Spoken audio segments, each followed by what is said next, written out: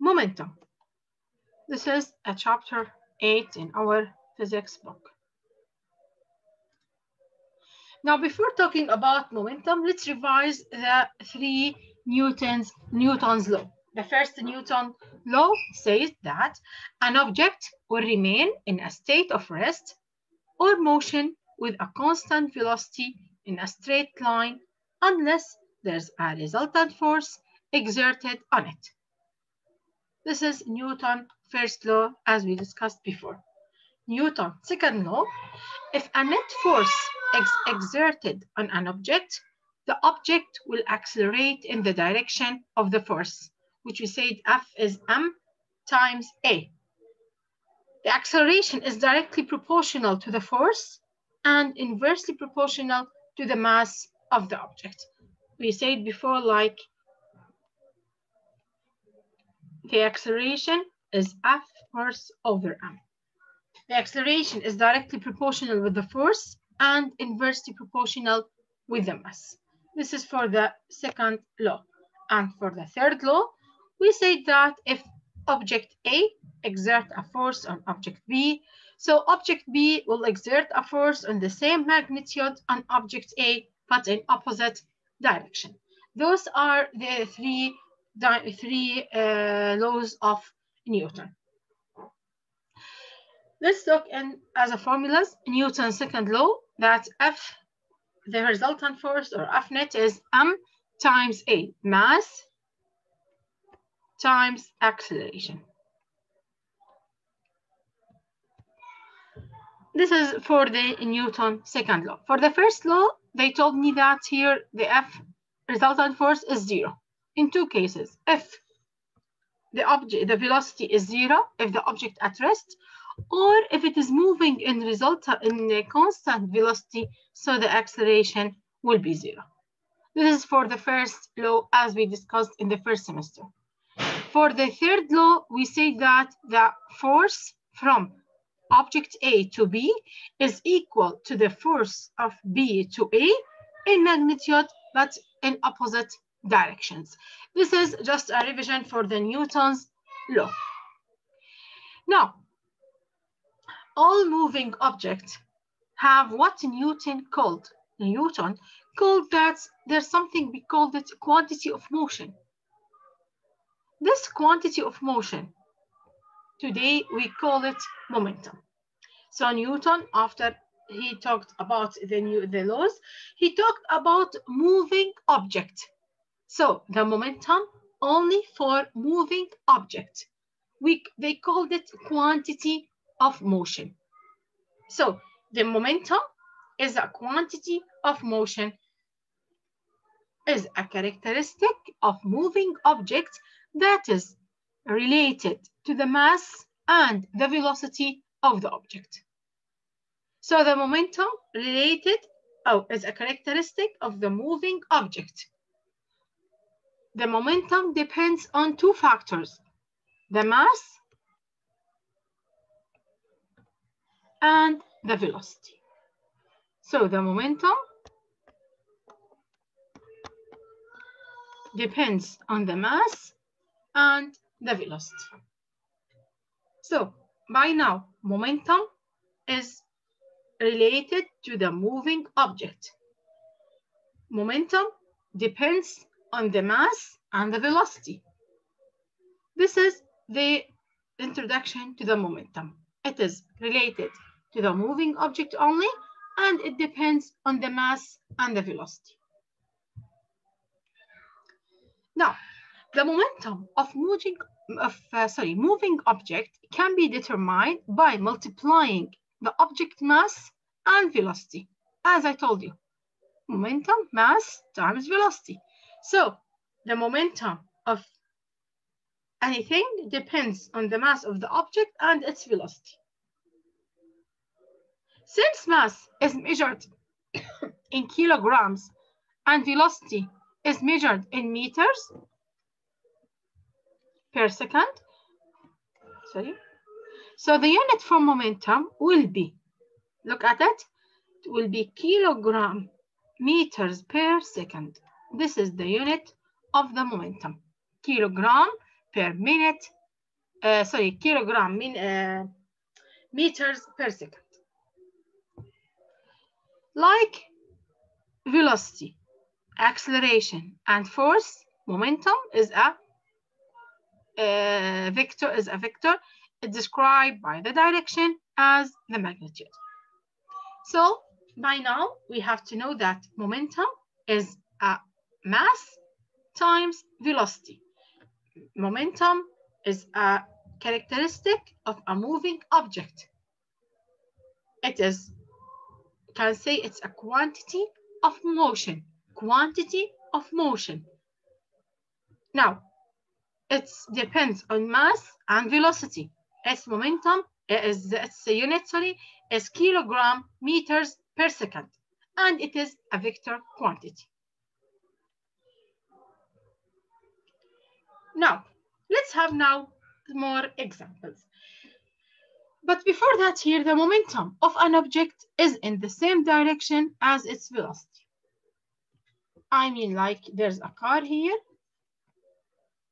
This car has a mass. This car has a velocity. So the momentum, the direction of the momentum will be the direction of the velocity. Since the momentum, or you can say it is P. Some books wrote it like P is a momentum. It is mass and velocity. And since the mass is a scalar quantity, so the direction of the momentum depends on the depends on the direction of the velocity. Now, the more momentum a moving object has, the harder it to stop. Now, I will give you example to imagine what is the momentum. Now, imagine now you have a car. Two cars are moving. The first car, or both of the cars have the same type, have the same mass, 50 kilogram as an example, 50 kilogram. Now, the first car is moving with 2 meters per second, and the second car is moving with 4 meters per second. Now, both of them now are moving. Which easier to you to stop? To stop it, the first or the second one? 2 meters per second. First one. The first one easier for you to stop it, yes. But the second one, it's harder for you. Why? Because if you find the momentum, which is 2 times 50, it is 100. But here it is 4 times 50, which is 200. So when the momentum is less, so it's easier for me to stop it. Another example, you can, here they wrote it for you, you can catch a baseball moving at 20 meters per second. Okay, you imagine now you have two things. They have the same speed. Here I give you two examples, the two cars. They have the same mass but different velocity. Here now you have a ball and you have a car. Both of them moving at the same velocity, 2 meters per second, 2 meters per second as an example. Now, which object can you catch?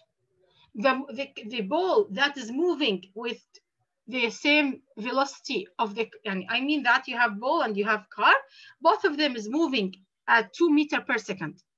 Okay, now which is easier for you, to catch a car or to catch a baseball? The baseball. The baseball. Why? Because it has less mass. Less mass. So the momentum or a quantity of motion depends on the mass. As you see here, it's easier for me to catch a baseball because it has a less mass than a car. And if I have two cars that they have the same mass, but they are moving with different velocity, the one that have a small velocity will have less momentum, so it's easier for me to stop it or to catch it. So the more momentum a moving object has, the harder to stop. More momentum, it means the harder to stop. So here, they told me about one of the factors of the momentum, which is the mass. That the mass of an object affects the amount of momentum. As I told you, here I have ball. You can catch a baseball moving at 20 meters per second, but you cannot stop a car moving at the same speed. Why? Because the car has greater mass, so it has more momentum. So let's repeat. Momentum is a characteristic of a moving object. Momentum, its unit is kilogram meters per minute.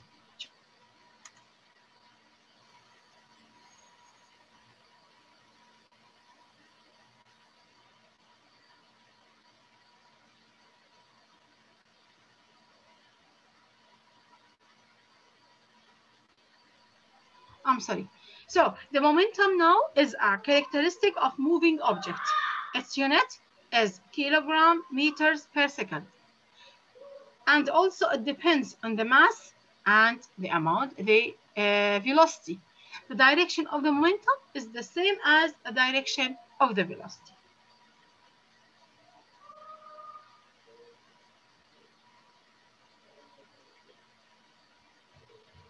Now look at this picture here.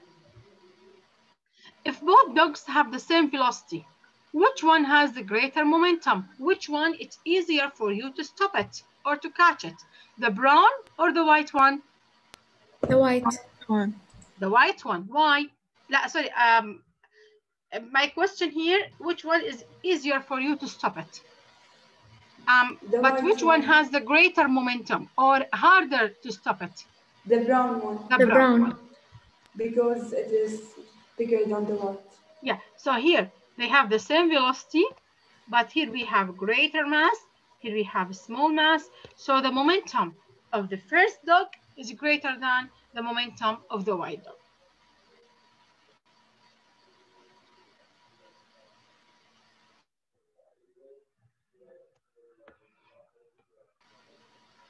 Let's have some mathematical problems here. Which has more momentum?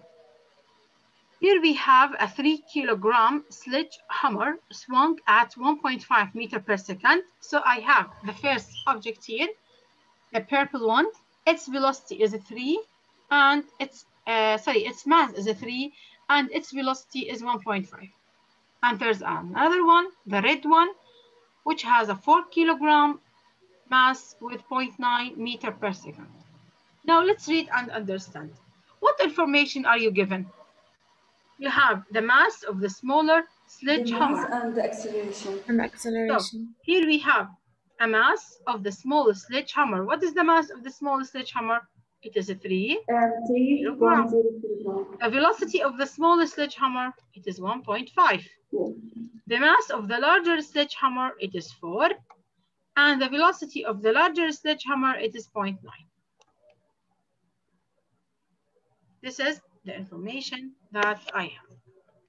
Now, what quantities are you trying to calculate?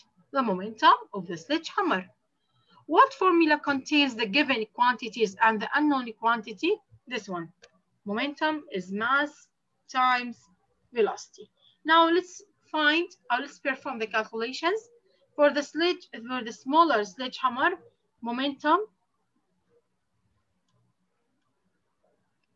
will be mass times velocity.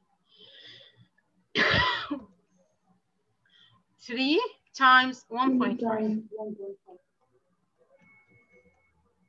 which is 4.5 kilogram meter per second.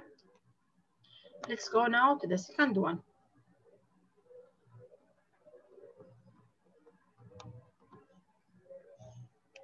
It is 4 times 0.9. which is 3.6.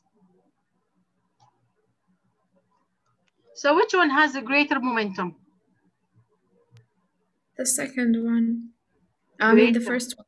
The first one. So here. So as you see now, it depends. It's not depends only on the mass, since that the first one is smaller than the second one, but it depends on also on the velocity of them. This is how to solve the momentum. This will be your homework. Okay, I will post it for you later on. This is your homework for you practice momentum problems. Now. But teacher, the sledgehammer is smaller than the one. Yes, I told you it depends on the mass and the velocity. But since the velocity of the small is greater than of the large one, it will have the greater momentum. Okay. Now, so here, a moving object can have a large momentum if it has a large mass, a high speed, or both.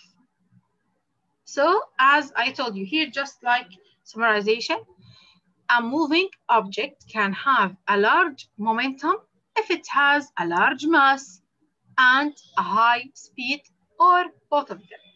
So here, momentum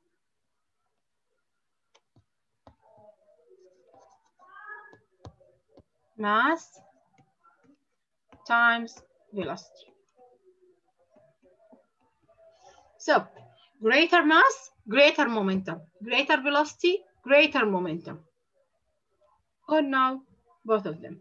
So if I increase the mass, I will increase the momentum, increase the velocity, I will also increase the momentum. Now, it's harder to stop a large truck than a small car when both of them are moving at the same speed. Imagine now you have a big truck, you have a small car, okay? Now, when both of them have the same speed, you will see that it's harder for you to stop a large car.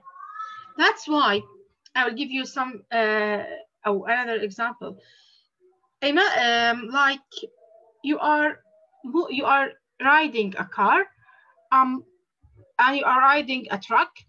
When you are walking on the same speed, you sometimes when you find that you press on the brake, that's why sometimes we have to wear the seat belt, because if you are working on the small car, your momentum will be smaller than the large truck. So your body, when it's moving, it will have small moving than the large truck. Okay, another example. Imagine now here you have a mountain. You have a mountain of, okay, or like, I can give example. Like, wait a minute, please. So it's harder to stop a large truck than a small car when both are moving at the same speed. Now, the truck has more momentum than the car because it has a greater mass. So this is another definition for momentum. It is an inertia in motion. Momentum is an inertia in motion. This is the definition of the relation between momentum and inertia. Inertia that we talked about in first Newton, it is an momentum is as an inertia in motion. Yes, Rose? Teacher, momentum in Arabic means الدفع, قوة الدفع. No, زخم. Oh, like مش إنه قوة الدفع. لا زخم هي صعب تفهميها أصلا كيف بالعربي. هي زي quantity of motion، يعني زخم الحركة. اوكي، يعني أي شيء بوقف الكار أو شيء بيتحرك.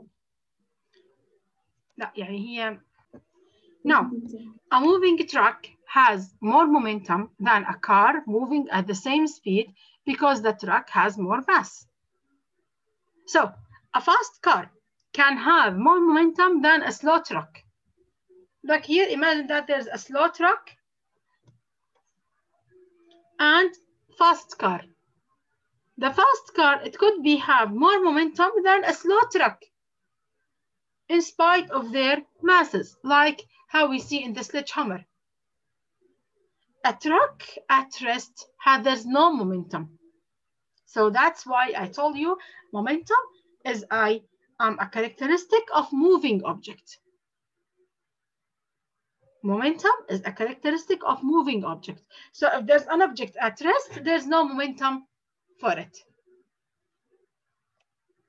Now, let's now distinguish between inertia and momentum.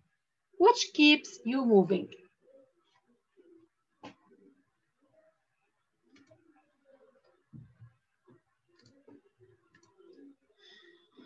Now, which keeps you moving, the inertia or the momentum? Inertia describes an object resistance to change in motion. Inertia, that I am already moving, but have a resistance to change my motion. But the momentum describes how much motion it has. Inertia, that I have resistance to change my motion. But the momentum describes how much motion it has. Shall I have a larger motion, a huge motion, or a small? So it describes how much motion it has. So momentum is your force or speed of movement. Momentum is your speed of movement or your force of movement. But the inertia, it's what keeps you going. This is a difference between inertia and motion. Or momentum, we can say it's an inertia in motion. Is it clear? Yes, teacher. Yes, teacher. Okay. Now look at this giraffe here. This is an example why we need to wear a seat belt. Especially if you are a giraffe. Look at this giraffe here. Here you have a car. It has a velocity. It has a mass. When the car is moving, it decides to stop. What will happen? Look at the giraffe, how her high neck will go move. This is because there's a momentum. Okay, the car stops, but the body inside the car their body will move. That's why we have to wear the seat belt. So the car had a change in motion or momentum, but the giraffe resists the change. The car has a momentum, the car has a change in motion or it has a momentum, but the giraffe or I am in the car, I have inertia, I have resistance to change my motion. No, I mean that there's no anything can let me to change my motion because I have inertia. But when the car stop moving, the car decide to stop, I cannot stop quick like the car at the same time. I have an inertia. I have like you have something that is inside my body. I have a resistance to change or to let this force change my opposition. So I have like this inertia. It has a force. It can be 5 Newton, 4, 3, 2, 1 until I will stop. That's why I have to wear the seat belt to help to keep me safe inside the car if it stops moving at any time. This is an introduction of momentum. Is it clear? I know it's a small, it's a new definition, it's a new concept,